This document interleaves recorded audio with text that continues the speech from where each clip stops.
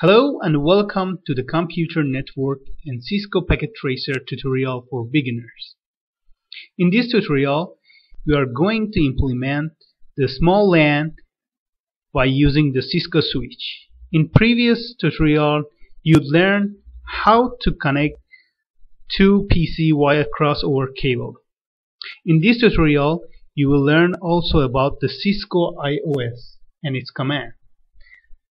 The Cisco IOS is an operating system for Cisco devices.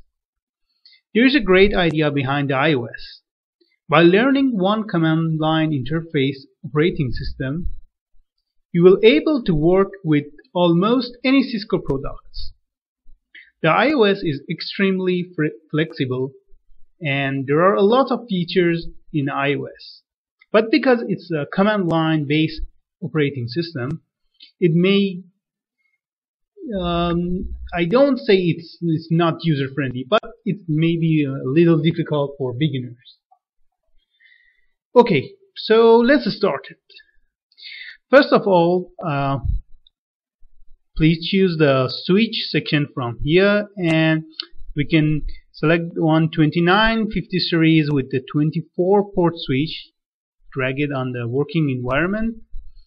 Then we want to add some end devices. Select the end devices, go to the PC, add 2 PC, it's enough.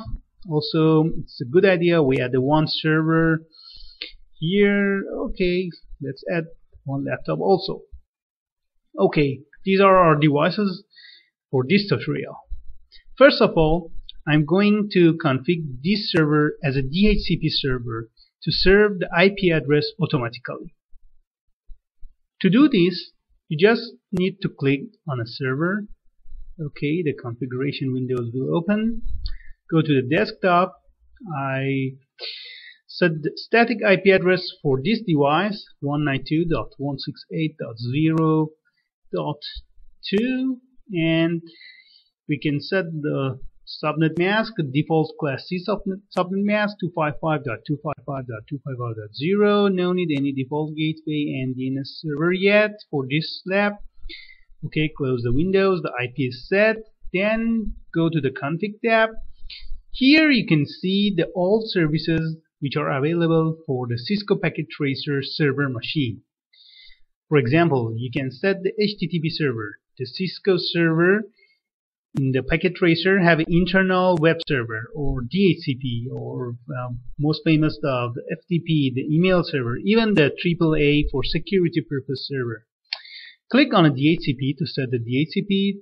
Okay, just check that the service is on. Set the one full name. Okay, is a LAN, local area network, and the default gateway DNS server for this lab. Don't need to do any changes. Then start IP address 192.168.0.0. Okay, it will be a good idea if you reserve some IP addresses for your server segments. So I asked my DHCP serve the IP address start from .11 address. Subnet mask, no need to change, the default class C subnet mask, and here is a maximum number of users. Because this is a small LAN and we don't have too much users, I just set 20 users, which means that this DHCP server will be able to serve 20 IP addresses at the same time. No need to change any TFTP server address, and just press add and then save. Okay, our DHCP, our new DHCP pool will add to this server. Just close it, and before I'm connecting these PC and devices to the switches, let's take a look at the Cisco IOS inside the switch. In real world, you must connect your Cisco devices, which is a router or a switch, with the console cable, a special design cable, to the switch console port, to the PC serial port, and by using the terminal application, connect to the switch. By the Cisco Packet Tracer will provide the simpler way. You can just click on a Cisco devices, then go to the iOS command line interface. This is almost similar to the real-world IOS, and you can simulate the well-known Cisco IOS commands in this environment. Okay, we are going to press Enter to get started. Now we are in the first mode of the Cisco IOS. There are several several modes for the Cisco IOS. First of all, as you can see here, the switch and the right angle bracket symbol here, which means that we are in a user mode or user exec.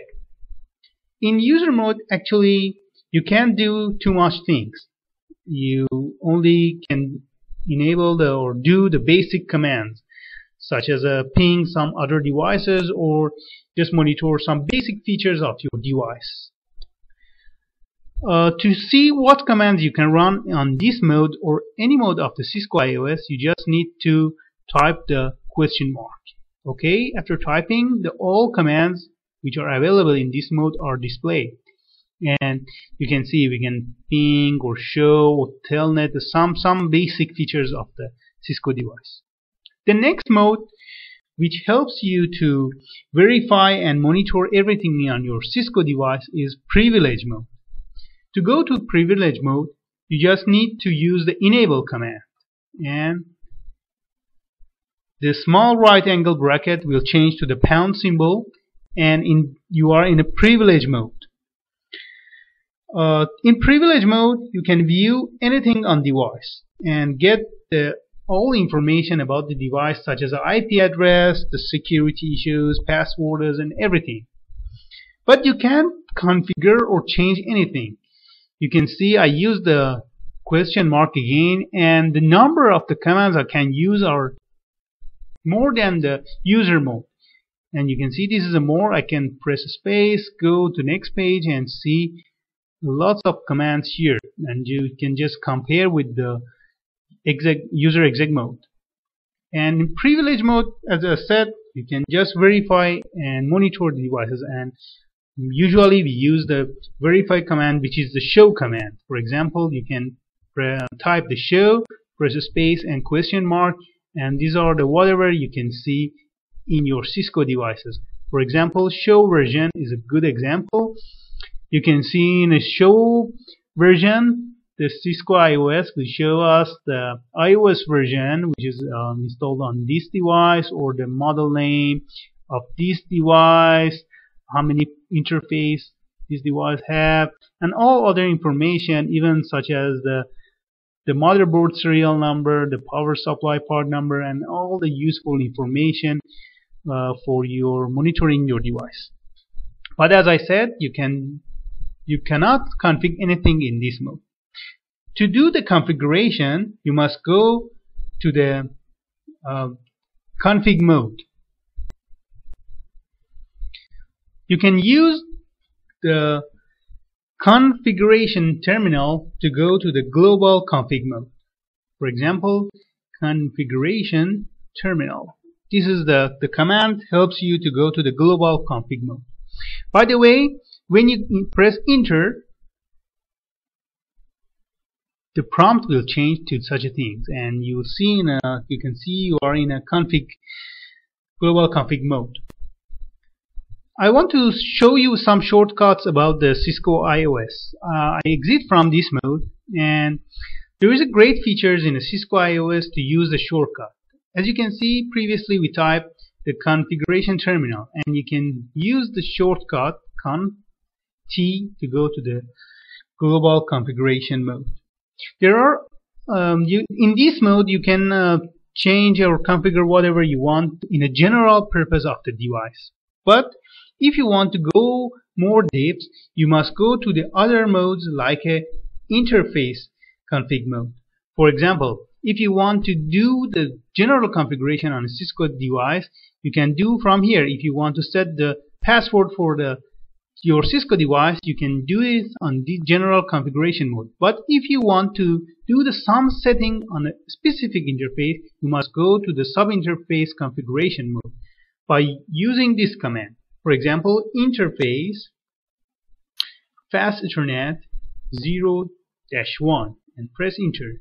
As you can see, the prompt will change to the sub-interface configuration mode, and you can set, for example, IP address for a specific interface.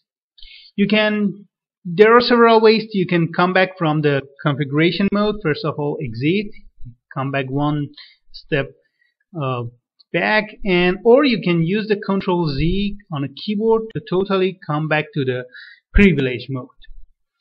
The Cisco IOS has a great ability to create the shortcut for you. For example, just press the SH and then tab is complete the command for you. In a next video and coming up video, you will become more familiar with the Cisco IOS. In a part 2 of this video, you will learn how to implement our small LAN via the Cisco Packet Tracer. So, bye for now and see you on a part 2 of this video.